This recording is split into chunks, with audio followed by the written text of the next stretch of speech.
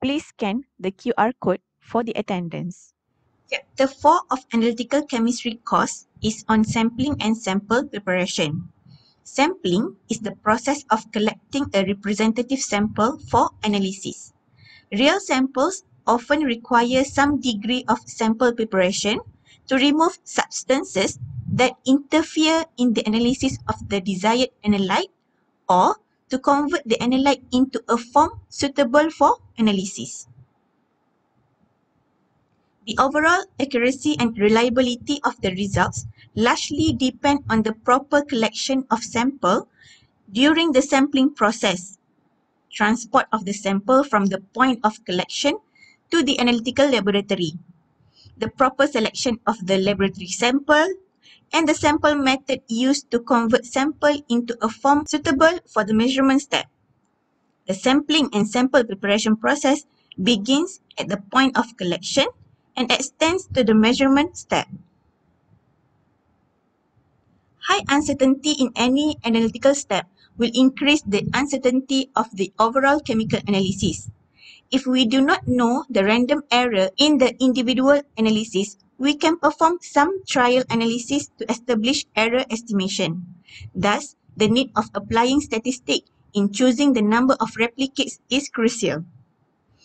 In choosing the number of replicates, the equation derived from statistical equation for confidence interval where R is the relative standard deviation, X bar is the mean, T is student T value, S is standard deviation, and N is number of samples or trials or replicates.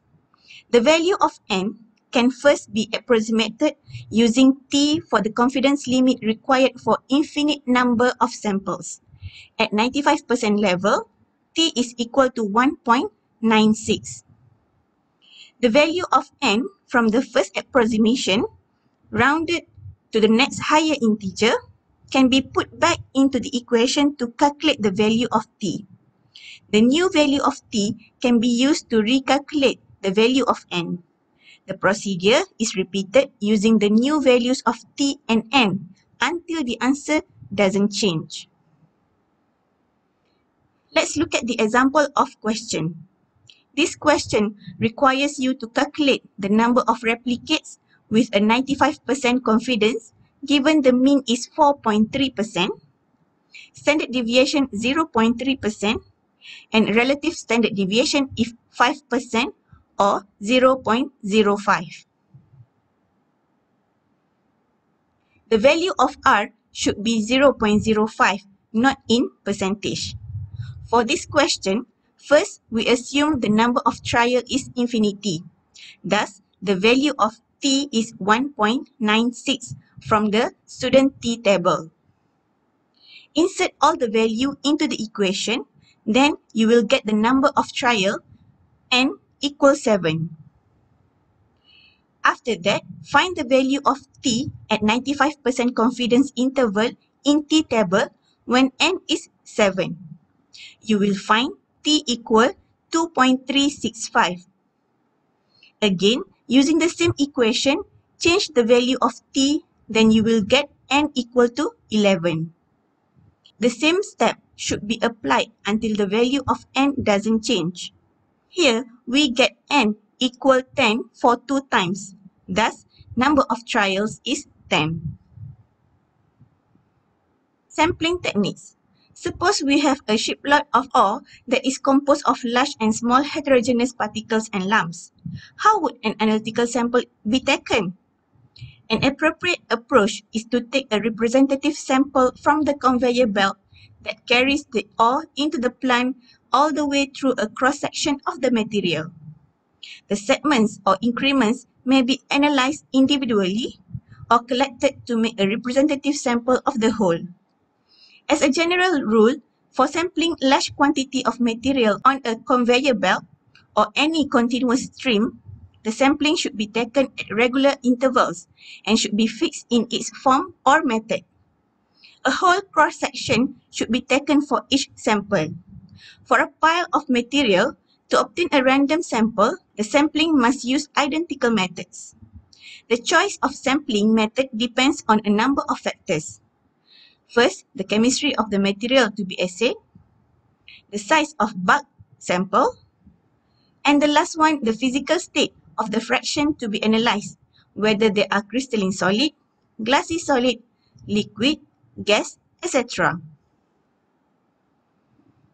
One of the most commonly used sampling method is by cone and quarter method. Suppose you have a pile of material to analyse. The following are the logical steps in the sampling. Divide the pile of material into quarters. It can at least be done through imagination, since it is difficult to divide a few times sample pile. Take samples from each quarter of the pile, crush these samples, and form into a smaller conical pile. Flatten the conical pile and cut into equal quarters, and the two opposite quarters are chosen at random. Crush the quarter further, mix it thoroughly and repile. The fixed procedures of cutting, randomly choosing opposite quarters, mixing and grinding, and repiling are continued until the sample of the size needed for replicate samples in the laboratory is obtained. This technique minimizes bias in the sampling. If the samples are to be obtained from a large area, the sampling should be done at a regularly spaced point. You can use imaginary, identical rectangles, or hexagons will serve the purpose. Homogenization of samples. One of the treatments for a solid sample is homogenization. This can be carried out by crushing, pulverizing, grinding, rendering it into a thoroughly mixed powder. Subdividing and mixing a material increases the homogeneity of the sample. The smaller the particle size, the lower the error in analyzing a given weight of material. Small particles enable us to minimize the number of particles in each reasonably sized sample, while assuring they would mix well and thus minimizing variation in content between samples. Generally, small particles produce better samples. Why don't we grind the particles as finely as possible? In trying to obtain very fine particles, there is a tendency that the sample will be contaminated from the large amount of handling. Because of their lightweight and dust-like in nature, very fine particles can be difficult to handle and transfer. Samples should contain large number of particles because variation in content between individual samples is minimized, and each sample should be more representative of the material. Ideally, sample integrity should not change from the time of sampling and the time of analysis. To ensure that, we need to understand the chemistries of all the components and the environment in which they will be stored. For example, some compounds are unstable and disintegrated in certain solvent. Thus, we need to consider the effect of some important factors such as time, temperature, humidity level, sample acidity, oxygen content, exposure to light. Another important aspect is the selection of containers. A good container serves to protect the sample and minimize contamination from other materials. In addition, containers must not contribute interferences, absorb analytes significantly. Problems related to sample integrity can be significantly reduced by performing in situ sampling, where the analysis is carried out immediately and at the site of sampling. In situ sampling can be done with portable instruments or with online instrument that draws the sample from a process stream directly for analysis. The analyte of interest could be part of complex heterogeneous mixture. Therefore, it is often necessary to employ physical separation methods to effectively separate the analyte for further analysis. Several physical separation methods are given in this table. For example, separation of liquid analyte from solid matrix can be carried out by heat and trap, while the separation of liquid analyte from liquid can be affected by distillation or by decantation, if the liquid are immiscible. Type of samples. Samples can be classified as gas, liquid, and solid. There are numerous methods with different principles of sampling. The commonly used gas sampling methods include sampling bag, grab sampling, condensation, trapping by adsorption, headspace sampling, push and trap, and thermal extraction. The choice for gas sampling method depends on the analyte, the sample matrix, and the assay method to be used. Sample gases of interest may include permanent gases and vaporized volatile species.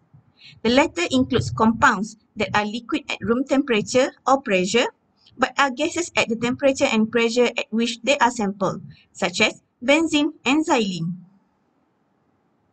Liquid samples are much easier to prepare for analysis because dissolution step is not necessary. Often of concern are matrix interferences, concentration of analyte, and compatibility of analyte with the analytical technique. Numerous techniques are available for liquid sample preparation.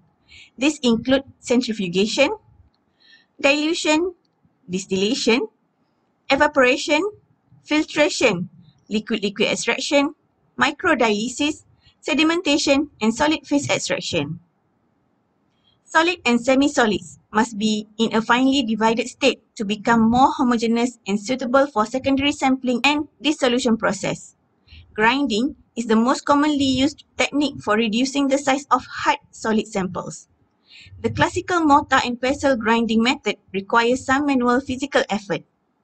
Caution should be exercised when grinding solid samples with extremely volatile compounds by minimizing the heat produced during the grinding process. Both classical and modern extraction methods are used in the preparation of solid sample. The classical extraction methods include dissolution, homogenization, solid-solid extraction, sonication, and Soclite extraction methods, many of which are still widely used in chemical analysis. The modern extraction methods include accelerated solvent extraction, microwave-assisted extraction, and supercritical fluid extraction. Focused microwave-assisted extraction is an attractive technique due to its rapidity, low solvent volume required, and its moderate investment. Under optimized condition, the modern extraction techniques have been shown as much efficient with similar relative standard deviation when applied to environmental analysis such as polycyclic aromatic hydrocarbon in sewage sludge. Sample matrices can be classified as organic and inorganic. Organic matrices can be further classified as volatile, semi-volatile, and non-volatile. Organic samples also include biological samples, although they often require different sample preparation procedures. Sample preparation, also known as sample treatment or sample pre-treatment, is a step in chemical analysis train where the sample is brought into the correct size and form for analysis. Sample preparation has three combined main objectives, namely to provide the sample component of interest in solution, free from interfering matrix elements, and at a concentration appropriate for detection and measurement. Sample preparation is still one of the most laborious, time-consuming, and error-prone steps in chemical analysis. Despite considerable advances in speed of analysis, resolution, and automation of analytical measurement techniques, and data handling and report generation software in the past several decades, sample preparation, particularly its automation, has been rather neglected. A gas chromatography run may require only a few minutes, but preparation of the sample itself may take considerable time. Thus, reducing the sample preparation time or automation will reduce the analysis time and improve sample throughput. Ideal sample pre-treatment methods should provide quantitative recovery, which is 99% of analytes of interest and a minimum number of steps. Quantitative recovery doesn't mean that all the analytes need to be included in the final determination. Minimum number of sample preparation steps can reduce the time and effort required and reduce accumulated errors. Expertise and skill in chemistry is also required to some degree no matter how simple or complex the procedures are. The general principles of sample preparation are: sample preparation should not lose any analyte. Bring the analyte into the best chemical form for assay method used. Remove interferences. Shouldn't add the inappropriate sample or cross-contamination. If necessary, dilute the sample or concentrate the sample. Optimization of chemical form. Samples received for analysis often contain moisture.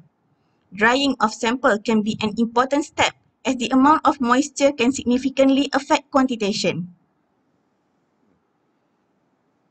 A number of methods are used for drying.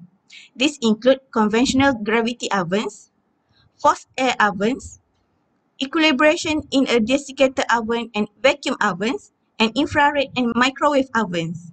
The most commonly method of drying is to heat the sample in an oven to constant weight. Biological samples shouldn't be heated over 100 degrees Celsius to avoid decomposition or destruction of the material. Many inorganic samples such as silica gel or soil need to be heated well above the boiling point of water to ensure the removal of moisture. We might assume that the weight loss during the drying step is due to loss of water. However, the weight loss may also due to other volatile organic analytes being lost.